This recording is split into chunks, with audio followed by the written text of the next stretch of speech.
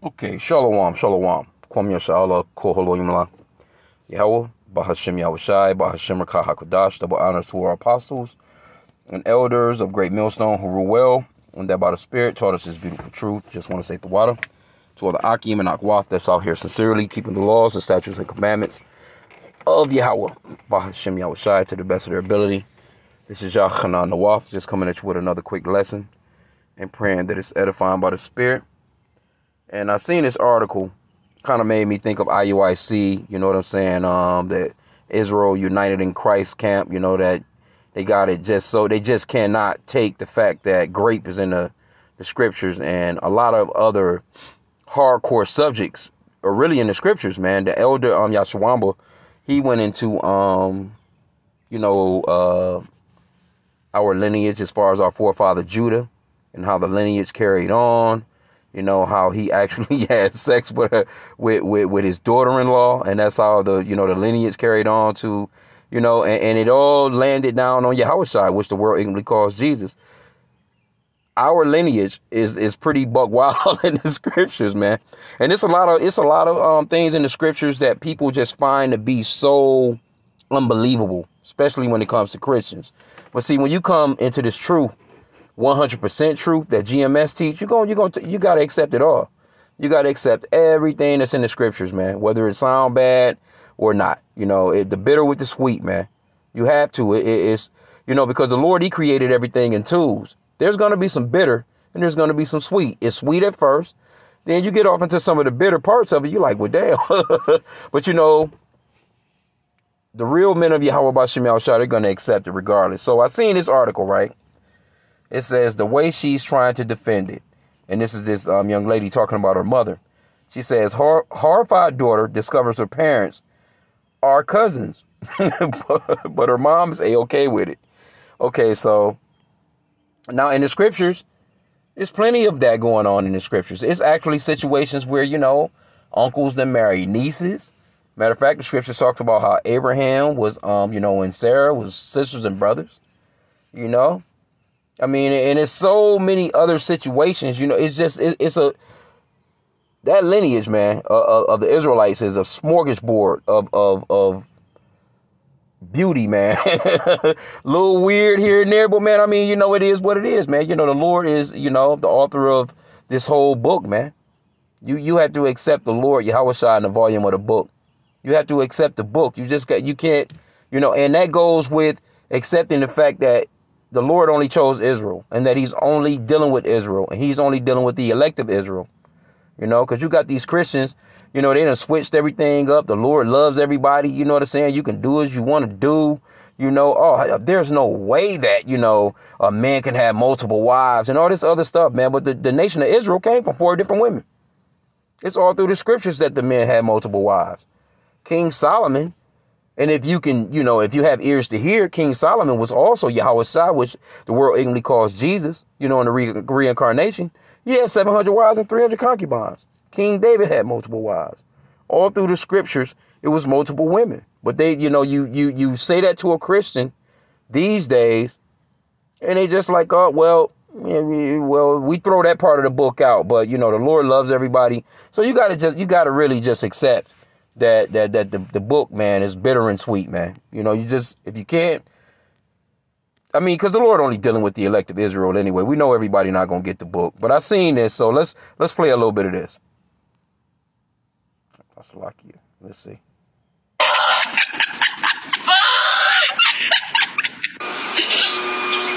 In Utah. Hold on, I may have to back it up some. I think I'm a little bit ahead in it. Let me come out real quick and go back in.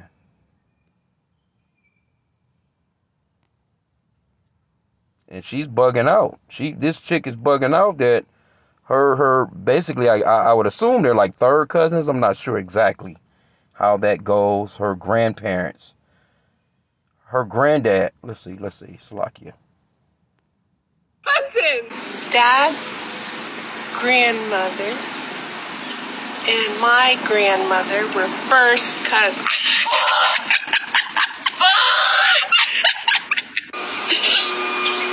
In Utah. Haven't been Nakia. Well, we're about to find out. That could be what's wrong all this time. No. Don't allow first cousins to marry. It doesn't. I'm not worried about married. I'm worried about fucked up kids. We're third cousins. After third cousins is when you're supposed to have a baby, not before. You should have looked into that a little bit. Well, I thought if you could get married, the reason why you couldn't get married was because of genetics. No, I think you really shouldn't be having a kid with your second cousin either. And maybe not your third. Oh, I'm sure third. We're nothing like the Earlys, let me tell you. They didn't tip a bottle. Okay, and there you have it. So, I mean, and when you go into the laws, you know, I kind of Googled some of this shit, man. You know what I'm saying? And basically, you know, it's a few different things people said. This person says if your grandparents are first cousin, it does not mean much. Certainly not to worry about genetically unless they both carry genes for some of the more difficult health issues, and those genes were passed down to you. And looking back to the 1600s and my ancestry, I have found 5 first cousins marriages and some 3 or 4th cousin marriages. It is very common in small townships throughout the world and is rarely illegal. But, you know, see, Esau is known, you know, it's a lot about, you know, it's a lot in the Americas where, you know, it's a lot of that daughter on dad shit, you know, that went on. Mainly, you know, the dad doing things to his daughter. And also brothers doing things to the daughters, you know, when it comes to the so-called white race or the Edomites. You know, that was really big throughout the world, but here in the Americas most definitely. And don't get me wrong, that shit be happening amongst Jake too, so-called blacks, Hispanics, and Native Americans. You know, where you even have sons sleeping with moms, things of that nature. Sisters sleeping with brothers sleeping with sisters, motherfuckers sleeping with their aunties and uncles. And that's where the law came in at. So now when you go back to, let's go back to Genesis real quick. Let's see something real fast, right? But like I said, again, you know, you get the good, bad, and the ugly in the scriptures, man. Can't shun none of it, you know, because you know, a lot of this stuff had not gone down, the nation of Israel wouldn't even exist, man. You know, but let's go to Genesis chapter 20. You know, people be, that's so disgusting. Ew. Nah, man, it's been all kinds of first cousin on first cousin, second cousin on second cousin, third cousin on third cousin, loving out here, man. This is Genesis 20, and let's see.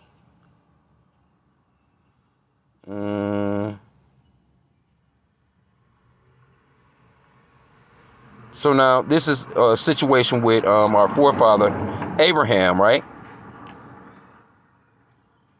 Let me start up some. Let's get some context on the story. Because Abraham, he was basically afraid. He told Sarah to tell Amalek that she was his sister because she was so beautiful and he didn't want to get killed. You know? So I'm going to read it in the NLT. Let's see how it reads. Abraham deceives Abimelech. Verse 1. Genesis 20:1. Abraham moved south to Najib and lived for a while between Kadesh and Shur, and then he moved on to Gerar. While living there as a foreigner, Abraham introduced his wife, Sarah, by saying, "She is my sister." So King Abimelech of Gerar sent for Sarah and had her brought to him at his palace. So, hey, he ready to knock Sarah down. Sarah was nice looking, man. So the king of that particular place was like, hey, go get her. Tell her to come up. And you know, hey, you weren't resisting no king's orders, man. Verse 3. But that night, Yahweh came to Abimelech in a dream and told him, you are a dead man, for what woman you have taken is already married. So this is how we know that also that how adultery is punishable by death. You know, the ancient world was far different than what's going on here in the Western world. So you got these Christians, they read the Bible with a Western mindset, an American mindset, and don't know that It don't go together. You have to read the scriptures with an ancient spiritual thought pattern, man. You can't read the Bible with an American mindset. That's why these Christians are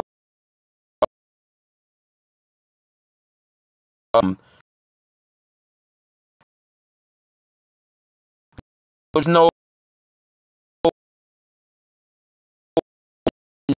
from an and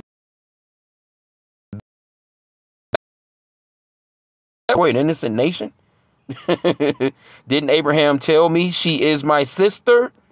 And she heard, and she herself said, yes, he is my brother. So they both done told him that. He was just thinking like, shit, man, she bad. I'm about to hit her. I done hit a lick. One of these badass Israelite women, I done hit a lick. Sarah out here, probably, man, tell her how she was looking. Because, it's all through the scriptures, man. The sisters was beautiful. Just like how they beautiful now. And there was a lot of heartache, a lot of death, same shit that's going on now with man and woman. It was going on back then, man. So ain't nothing changed. And people be trying to be all damn extra spiritual or extra holy and shit, man. It says, I acted in complete innocence. My hands are clean. And it says, in the dream, God responded, yes, I know you are innocent. That's why I kept you from sinning against me and why I did not let you touch her. Now return the woman to her husband and he will pray for you, for he is a prophet. So Abraham was a prophet. Then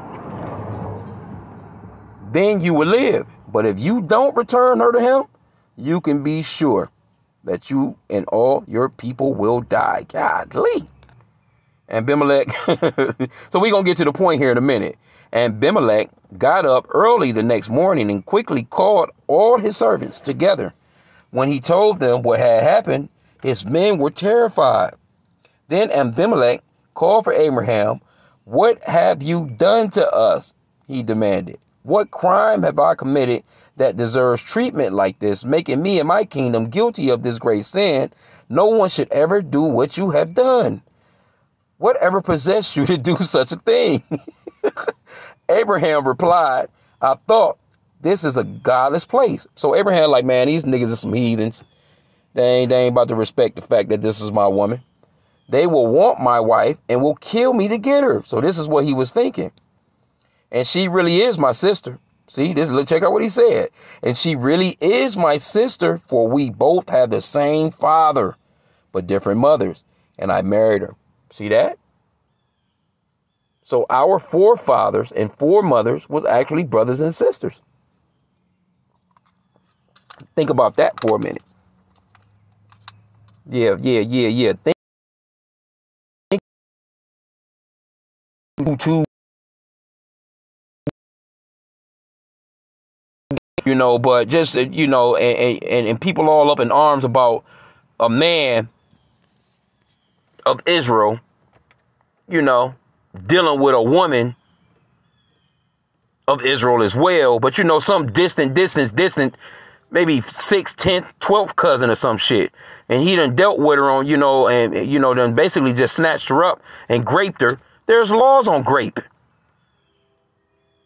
So as see in this situation, this was before the laws were implemented, right? Yeah, hey, this dude almost caught the business, man. Let me see though.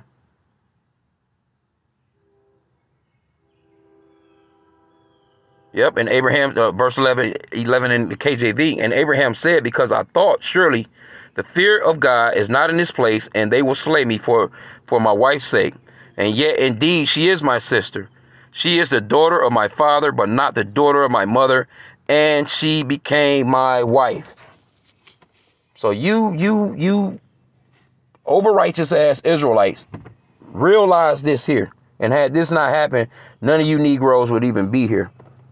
None of you blacks, Hispanics, and Native Americans would even be here. Because this was a union that was by Yahweh, by H.I.M. Yahushai. Times was different. Of course, you wouldn't marry your sister now.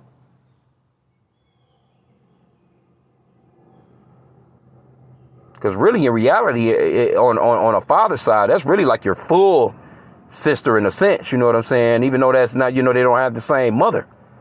It's almost because, the father carries the seed. So what do you do in a situation like this? Do you shun the whole Bible? Right? As a matter of fact, hey, I mean, it is what it is. I mean, it's clear. It's clear. And sometimes they be having commentaries on this.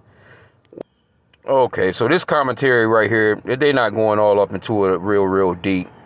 I mean, they basically like what poor defense Abraham made. The statement absolved him from the charge of direct and absolute falsehood, but he had told a moral untruth because there was an intention to deceive. Honesty is always the best policy. Abraham's life would have been as well protected without the fraud as with it. I can agree with that. And what shame to himself, what distrust to God, what dishonor to religion might have been prevented. Let us speak truth, every man, to his neighbor. Zechariah 8:16, Ephesians 4:25. And, I mean, we got to kind of place ourselves in the, in the shoes of him, so to speak. Because, Abraham was just kind of getting to, he was freshly pretty much overall taken from his land. Left his father's house, to do what he was doing. And he's still moving. You know what I'm saying? But he had faith, though, It goes on to say that he had faith and that he was a friend of Yahweh B'Shem Yahushua, So, it took some time for him to. And this right here, I'm sure it was a faith booster, too, because Abraham left there with quite a bit of substance.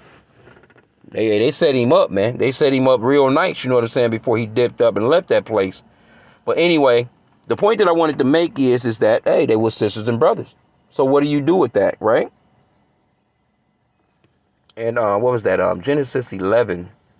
So the history going back, it's, hey, it is what it is, man.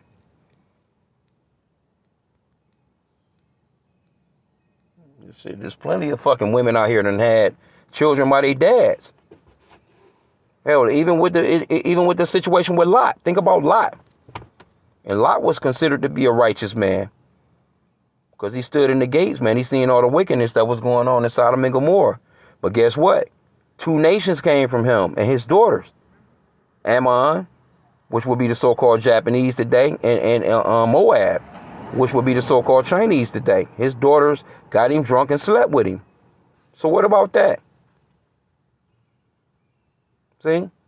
So these guys, they get to talking all that shit, you know what I'm saying, about, and pretty much overall what they be doing is, they pretty much are catering to the women of IUIC. They have a lot of women there.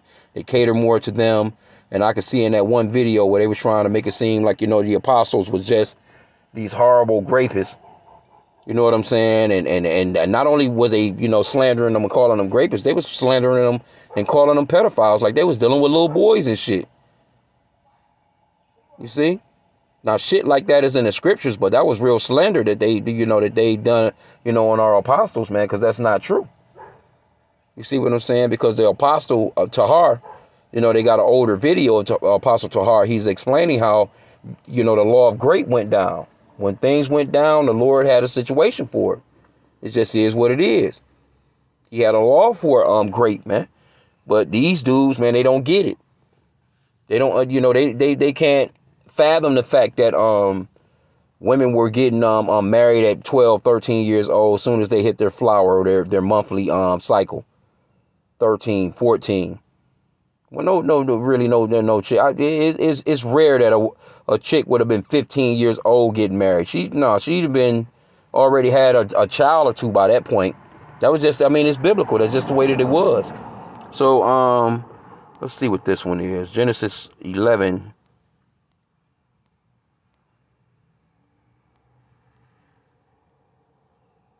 Now, this is going off into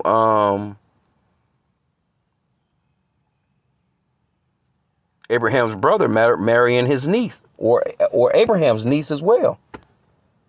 The family of Terah. Let me start at verse 27. Now, these are the generations. Let me get it in the NLT, the New Living Translation. This is the account of Terah's family.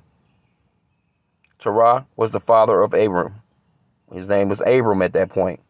Nahar, and Haran.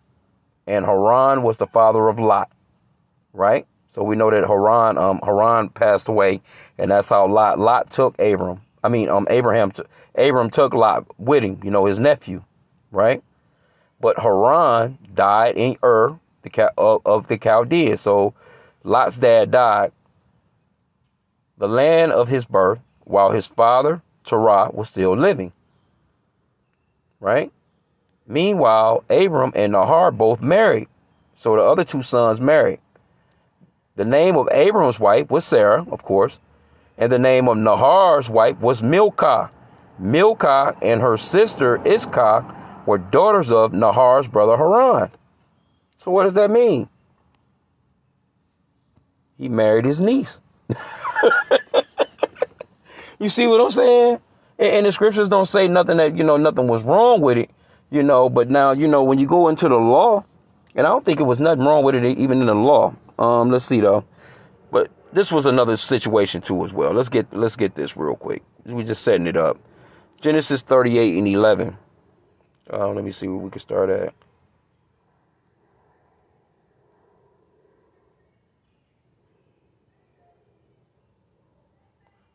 And this is going off into, Judah. If you're familiar with Judah, he had two sons. Both of them died. The third son, or he had three sons. The third son, he's supposed to give to his daughter-in-law Tamar when he got older, because he was a kid. So she was supposed, the story set up is Judah told her to go to your father's house. This was serious times back then. She wasn't just like, oh, well, my husband is dead, I'm going to find me a new nigga. No, it was order back then. Because there was property or ownership of a woman, so to speak, back then. And it just is what it is. And that's going back to the way that it was in the kingdom, man. We're going back to that. So basically, the two sons, both of them was, the first son died. Judah told the second son to go into his brother's wife, because that was custom too. So think about that. Think about that. That's a law. Where if my brother were to die, say if I were to die, my brother was to go into my wife and carry on my seed line. He was supposed to go in and marry my wife and have sex with my wife and carry on my seed line. So think about that. I forgot about that one. Think about that for a hot sec. In today's time, I can't believe it. It's such a scandal. It's on World Star Hip Hop. It's on TMZ. Oh, fucking shit. I can't fucking believe it. He's with his brother's wife. He's not even freshly a corpse yet. See, our times and our history was different, man. So as the story goes on, what happens is a third son is not old enough to marry her, because he's supposed to go into her now. Once he got old enough, our forefather Judah didn't give him to her, or didn't, match him up. So Judah's wife had died at that point in the game, and he was just like, well, shit, I'm just gonna go do some stuff. I'm gonna chill with one of my homies, so to speak. And he wanted to get some box. He came, he wanted to go and hit off a prostitute. But Tamar, she had positioned herself in that particular city or corner, and wrapped her, her head with a veil or whatever, and acted like she was a prostitute, and she slept with her fucking her daddy, her father-in-law. and that's where the next part of the lineage comes in. That's all another piece to the puzzle or connection to Yahushua. In the same matter of fact, let's see where it's at. All this right here, when you go into Matthew chapter 1 and you get the lineage of Yahushua, or which the world ignorantly calls Jesus. Hey man, this is a smorgasbord of shit going on. Here it is right here, verse 3. And Judah begot Pharez and Zerah of Tamar. Those was twins. Tamar had twins by her father-in-law. And one of those twins was Pharez. And that's the family lineage that's going on, continuing in verse 3 right here of Yahushua, Matthew chapter 1. So think about that for a minute while y'all all up in arms and all going crazy as hell about grape. About a man seizing a woman. It wasn't like the brutality that Esau, Edom, the so-called white man, done to a woman today when slavery was going on. See, Esau was brutal. It wasn't like that. So when we see American society, they think of grape. They think of, she's got black eyes, or lips are busted. They show her in the movie, you know what I'm saying? You can barely recognize her. Like, what was that, Players Club? What's the chick, you know what I'm saying, got caught up in the room? Got her ass beat. No, it wasn't like that back then. It was just, he just took her up, penetrated her, and humbled her, man. Sure, brothers, brothers was a lot bigger, stronger. Brothers big and strong now. But back then, shit,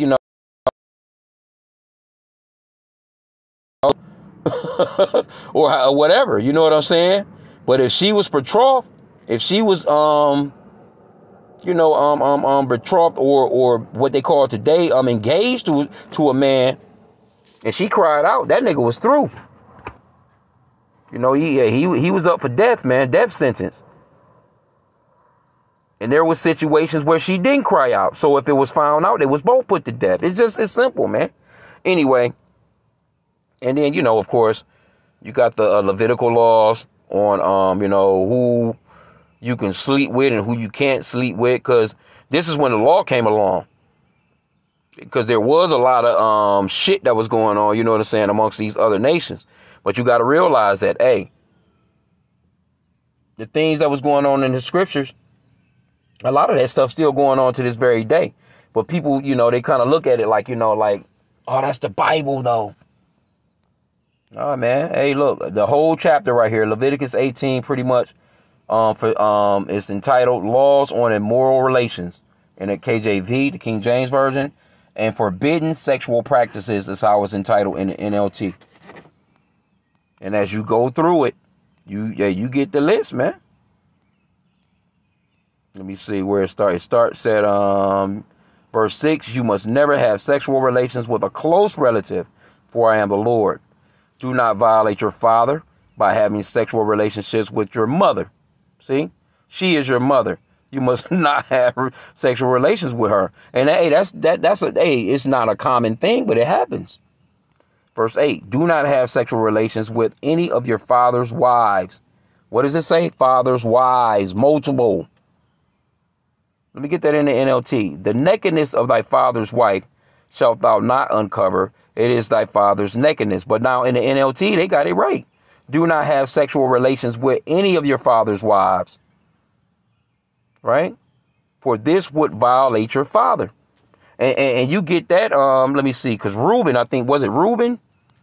Reuben slept with one of our forefathers. Let me see. I'm spelling his name wrong.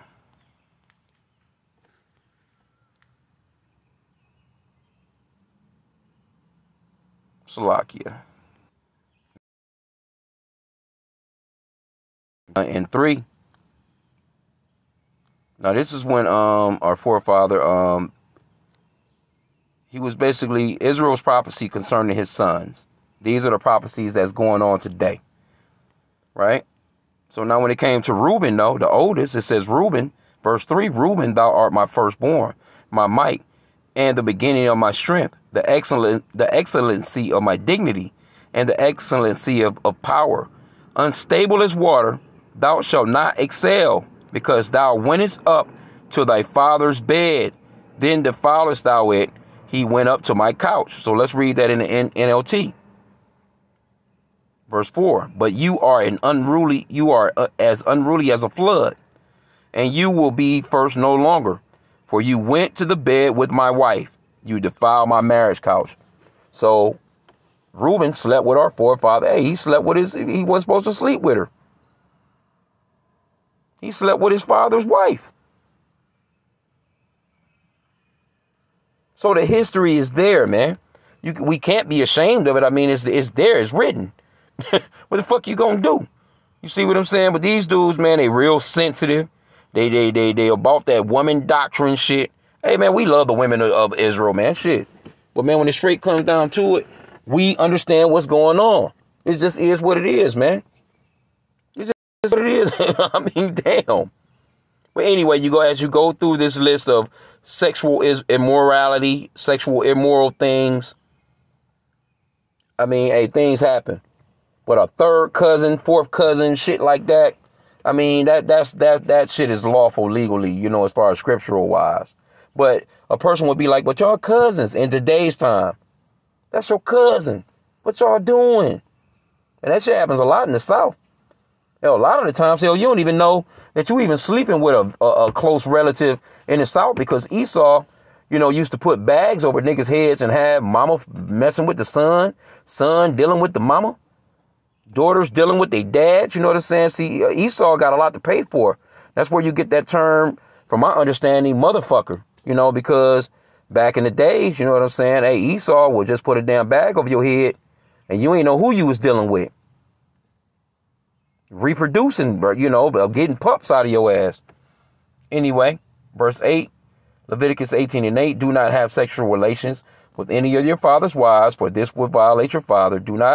Verse 9, do not have sexual relations with your sister or half sister, whether she is your father's daughter or your mother's daughter, whether she was born into your household, or someone else's. So this is when the laws came into play.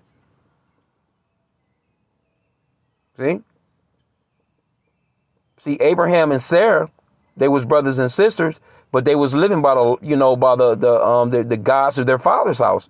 That's why the Lord, you know, pretty much he awakened Abraham and told him to get up out of that country and get away from his father's house, and that he, you know, the promise that the Lord gave him would be something totally different.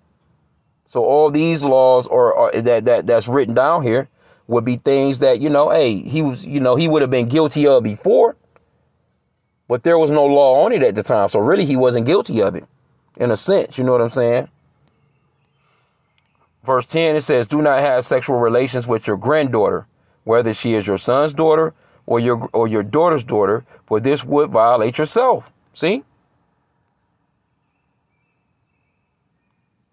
So that lady said that her dad's grandmother and her grandmother were first cousins, I think it was.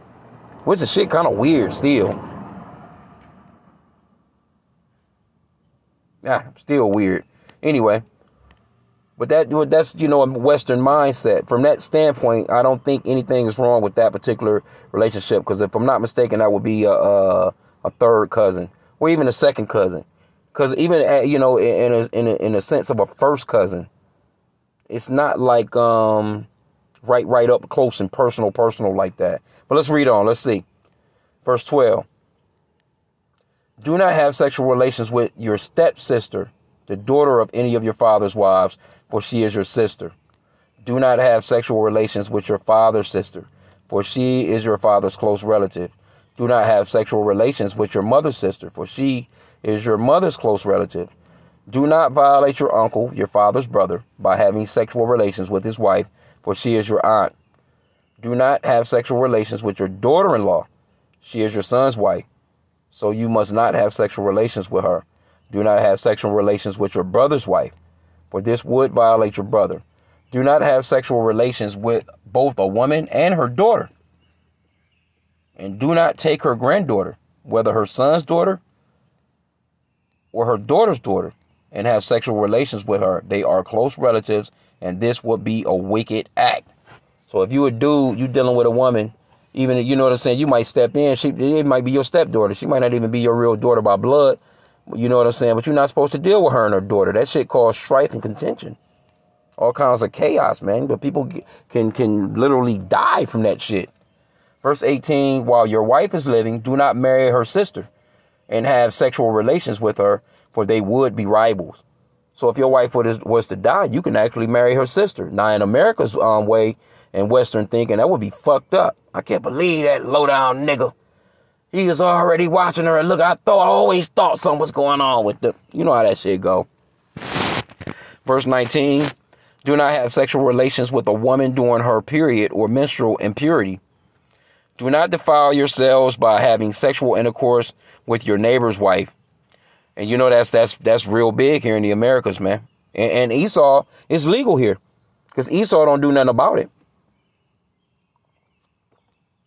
Verse 21, do not permit any of your children to be offered. Okay, so that was the end of the sexual part of it. And I'm going to end out there, man. I just wanted to touch on a few things because you got, like I said again, IUIC, man, the way that they, you know, and a few of these guys, man, the hardcore they go about grape, girls being 13. I gave a testimony the other night to the apostles or the elders that one of my sisters, well, I know my grandmother, she was 13 when she started having children, you know what I'm saying? And, you know, but one of my sisters, right? She's not even that old. I mean, you know what I'm saying? But she had her first baby when she was 13, right? My niece, 13 years old. That's happening throughout the Americas. Motherfuckers acting like that don't happen. She had her very first daughter at 13. So guess what happened? My niece grew up. Soon as she turned 13, she had a baby, which made my sister a 26-year-old grandmother. Think about that. Ponder upon that for a hot second. 13 years later, it's another generation on the planet. 26 years old, my sister is a grandmother. And damn near a great grandmother. I don't even think, I mean, come on, bro. So let's stop it with the, you know, this guy, Deacon ASAP. They want to have sex with 13-year-old girls. Like, man, look, ain't no niggas running around here having no sex with no 13-year-old girls. But let's just be real. The shit is happening. Come on, bro. Let's just be real. See, when it comes to the scriptures, I love, and Elder Malcolm, he went in today, too, on a lesson on this guy, man. You know, he out here basically calling our apostles super predators for just teaching the scriptures and bringing out the scriptures the proper way. It is what it is, man. Stop being a goddamn wimp, man. That's pretty much what it is. You wimping and simping for these women, man. And it's all about money. You know what I'm saying? Because I think their congregants, they probably got way more women in their congregation than they do men, you know. And they're catering to them just like the Christian church do, you know. But you got to bring the scriptures out. Ask one of these Christian women what they think about a man having multiple wives. That's when they're not a Christian no more. Oh, well, I don't believe that part of the Bible. That was in the Old Testament. The hell out of here, man. Anyway, I'm going to end out there. I don't want to keep this lesson long. I seen this because it was so funny to me because the way she was acting. Let's play it back again. The way she was acting. It was so yucky to her. And we get it. You know what I'm saying? We get the Western mindset on certain things like this. It can be overwhelmingly yucky to you. Like, what the fuck is that? What the fuck y'all talking about? But it's in the Bible, man. It's the scriptures, man. Let's see. No! Listen! Dad's grandmother and my grandmother were first cousins.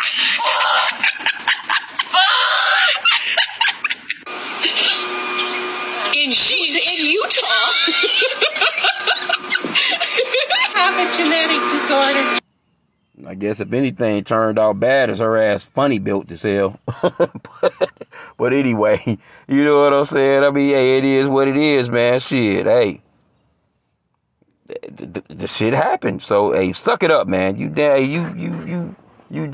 brothers, man. You can't come into this truth, man, and be all weak like that, man. Accept the scriptures, bro.